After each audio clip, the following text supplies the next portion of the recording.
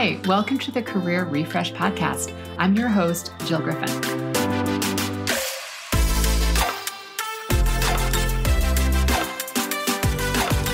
I'm a former media and marketing executive turned career strategist and executive coach. I spent my career working my way up and through the ranks of global organizations and startups, and today I show others how to do the same. Join me each week as we discuss the strategies and actionable steps to leverage your strengths, increase your confidence, and develop your career well-being. Ready? Let's do it.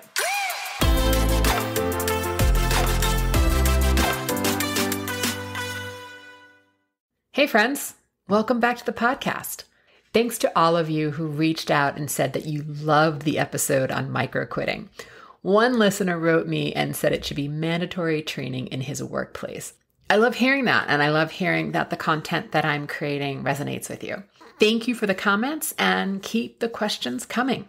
On this week's episode, it's about figuring it out, or as Marie Forleo says, everything is figure-outable. It's really a deep dive in resourcefulness.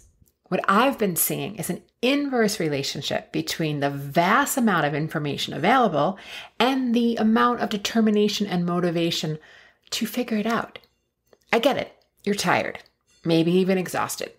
But we've also gotten lazy in our thinking and our ability to problem solve. We want others to do the work for us, and many of us have lost our resourcefulness muscle. The definition of resourcefulness that I'm talking about is the ability to solve difficult problems, often in original, clever, and inventive ways.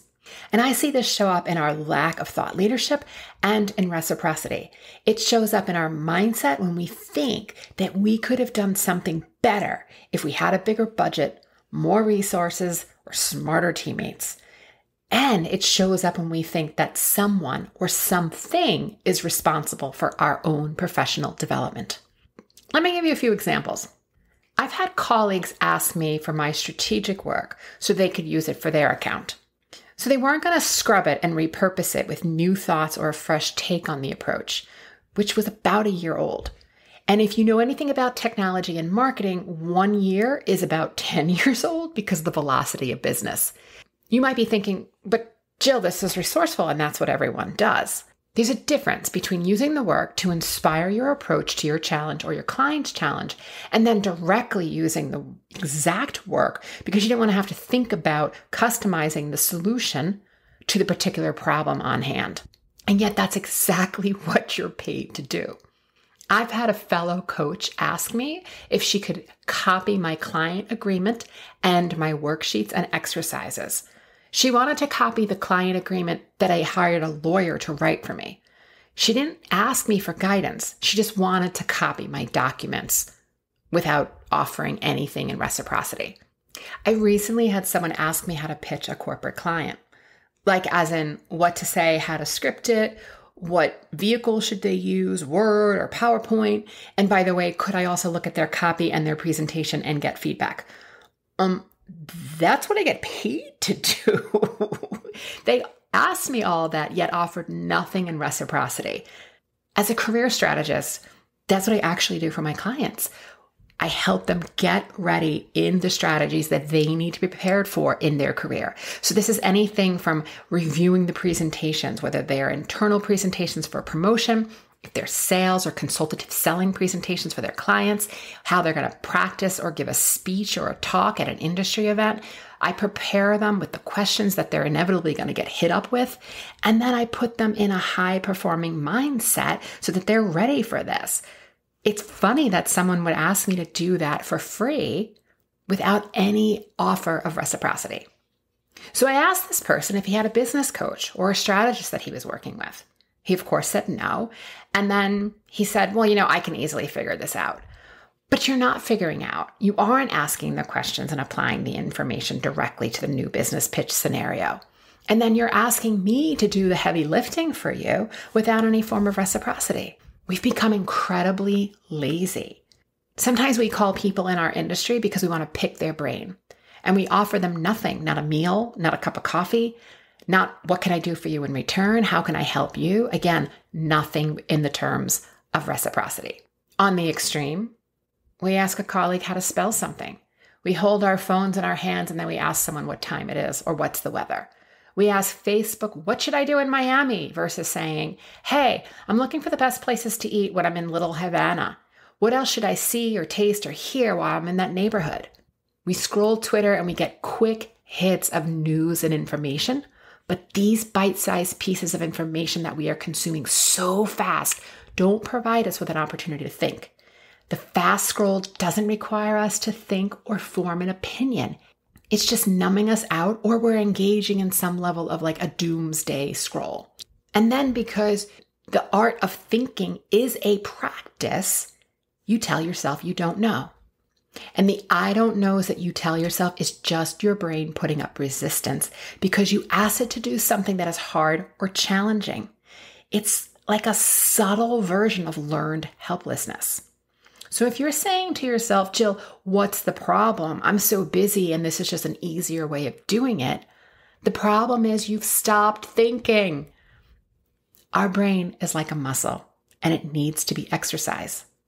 Science has shown us that when we continue to exercise the brain, we have a greater chance of warding off any cognitive decline. And when you only take from others without thinking first, you are just regurgitating. And then you lose the muscle of thinking for yourself. If your colleague solves all your thinking problems for you, what are you going to do when they go on vacation or leave the company? Getting training is sometimes what you need, right? You need to be trained. And if you're working in the world of technology, digital media, healthcare, fintech, marketing, there's so much unknown. And it's an NBD, and never been done before. And that's okay, because at some point, everything is an NBD. But when you, and I'm going to say it, steal thought leadership from another, you don't learn anything. You can borrow from their core thinking. You can be inspired by it. And with their permission and attribution, of course, you can use it as guidance. But the way you strengthen your brain and become a thought leader is not through plagiarizing. It's by taking in a lot of information, getting curious, and then finding the way to make it your own. There's consuming, and then there's creating. First you consume, and then you sit and think and exercise your thoughts. You then create. I used to do a lot of ghostwriting for the executives in my company. I'd write their quotes for the press, Wall Street Journal, New York Times, Ad Age, or I'd submit articles to industry associations on their behalf, and that's totally fine. It was what I was paid to do as I worked within strategy, innovation, and content. But it started to dawn on me that I wasn't helping them, meaning I was writing for them because they were busy on the earnings call, and that's fine. But I started to notice that before they went to the industry association meeting, they weren't interested in being briefed on the content or the discourse. Good luck with that. It keeps you small and you don't stretch your brain or grow. And you may not be at peerage. You may not be equal with your peers when you go to those events because you're actually not going to be able to contribute to the conversation. Yet oddly enough, you wrote an article about it. People can sniff you out when you are all puff or a house of cards on a topic. Yes, get information from the subject matter experts around you, but then pause, think, and make it your own. Another way I see lack of resourcefulness is when you see others get praised and acknowledged, and you think if you had a larger budget, more time, more resources, staff, better credentials, more research available to you, that you would have done a better job.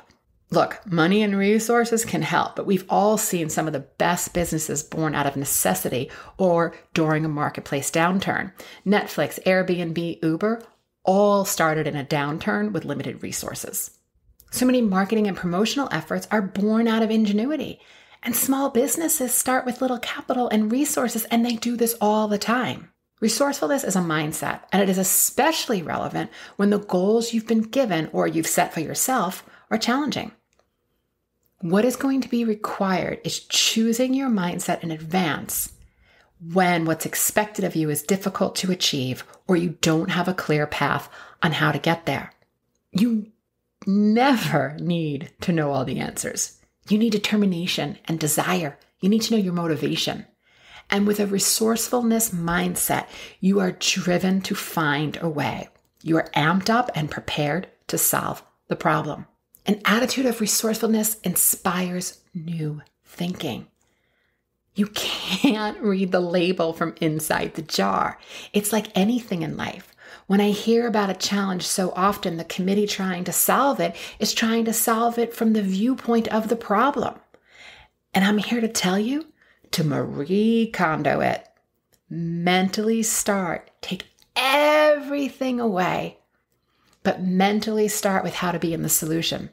Take all the opinions, all the points of view away from the problem, and then rebuild from the vantage point of the solution, not being in the problem.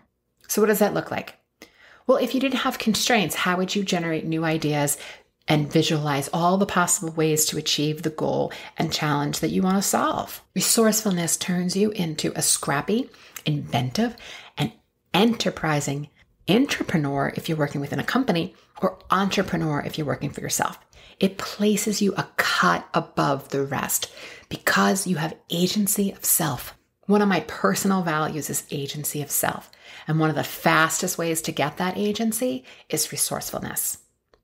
I remember watching my former CEO when she responded to complex client challenges. And at times she would say, I don't know, but I know how to build solutions and I know how to find the answer.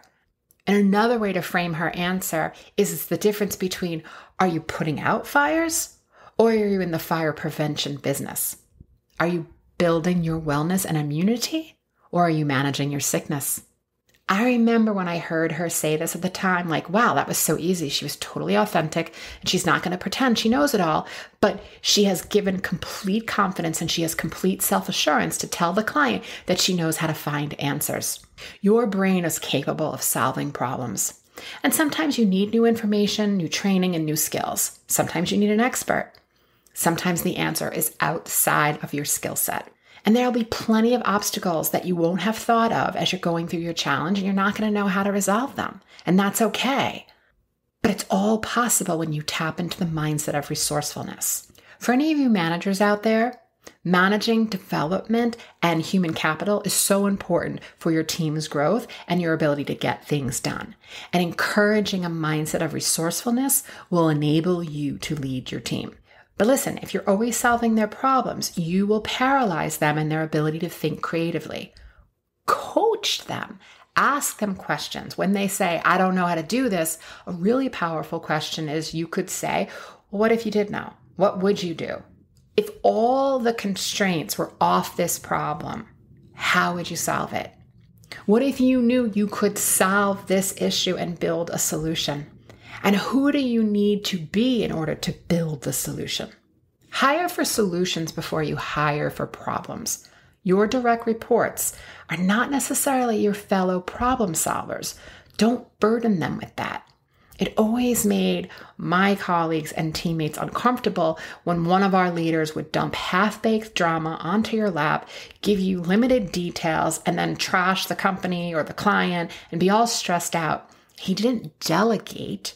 He dumped. What he should have done is found a coach or a peer group and work on his own personal development. But another way that resourcefulness or resourcelessness shows up is that we expect our companies to pay for all of our professional development. Something that I've done personally over my entire career is paid for my own personal development, because then I'm fully invested and I also get to pick and choose what it is that I need support with and where I want to stretch and grow myself. It's lazy or unfair to dump your direct reports without details, instructions, training, and support. They're to execute on the solution or co-create it with you, but they're not there to be your savior. And when I built award-winning strategies and strategic frameworks for Coca-Cola, Microsoft, GE, my boss didn't tell me what to do. He gave me the priority, he told me the goal, provided data, information, and guidance. He delegated. He didn't dump. And the first time I was like, fuck. But then it got easier over the time when I built the framework and concepts. And listen, a small sidebar is don't build your approach directly into Keynote, PowerPoint, or Canva.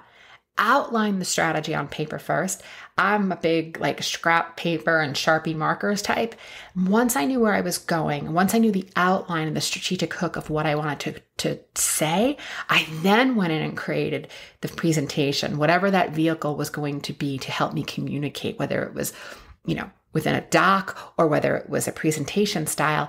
I was building it on a page, almost like a pitch on a page, doing that first, and then creating the presentation. You will burn considerably less hours this way and not let a technology get in your way. But back to the strategies. There is no manual or precedent for creating a strategic framework for those world's top brands. It was about doing research, absorbing trends and marketplace conditions, making connections, seeing patterns, and logically building a strategic solution. And I approach this again from, wow, this is really cool. I get to do this for these really well-known brands. How do I want to approach this? What would be a new way of thinking? And every step of the way, people will be like, wow, you're really innovative. You're thinking so differently. Or how do you think like that? And I think like that because I set my mindset first. And then I consume, again, mass amounts of information. But then I come back to myself and I close the computer, I close the phone, I don't look at any of those things, and I say, okay, how do I want to express this? And that's where you start building your own thought leadership. When you are not resourceful, it puts a drag on your team. Your results, what you're creating, will lack imagination and excitement. You'll get mediocre work, or everyone will be waiting for someone else to do the heavy lifting, creating a very lazy team. It's a skill and a practice and a mindset that equals resourcefulness. What if you believed you could find the answer? What if you always believed you could find the answer? What if you believe that you can get what you want because you always assumed there was a solution? How would you show up differently if you really believed that? So here's what to do to create a resourceful mindset. First, resourcefulness is 100% mindset. Thoughts like, I can figure this out, I'll engage with others, I'll get their input, there's absolutely a solution. You must wholeheartedly hold the belief that you are competent and adequate and you will achieve the goal. This belief is the first step you take when getting things done. When you are self-assured and confident, those feelings will help you like yourself more and trust yourself, and your creativity and innovation will flow. Stay open. Explore options for the solution. Ask yourself, what would you do if the same challenges weren't there? Number 2, be creative. Resourcefulness is about having the mindset to look at what's in front of you and to optimize what you have to work with. Being imaginative is not always about creating something new, but also with a little ingenuity, it could be about making old things work better. Incremental innovation. Remember that the answer to how is yes. You have to try it, and only through trying it will you figure it out. 3, positivity. Train yourself to see the positive benefits in every situation. As you cultivate a positive outlook, you will see that it'll be easier and easier to come up with solutions. Fear and frustration only block your innovation. Okay, my friends, if you are interested in learning about how I work with clients to build their mindsets and to coach them strategically, check out the show notes to get more information. And have a great week. I'll see you next time. Hey, thanks for listening to the Career Refresh podcast. If you're enjoying this and you want more information, go to my website, jillgriffincoaching.com. There you can find information on how to work with me one-on-one, or my group programs, or even bring me into your workplace. I'll put the link to my website in the show notes. But hey, listen, before you go, do me a favor, rate and review this podcast because it definitely helps me get the word out to people everywhere so that they can also thrive in the workplace. All right, friends, I appreciate you. I'll see you soon.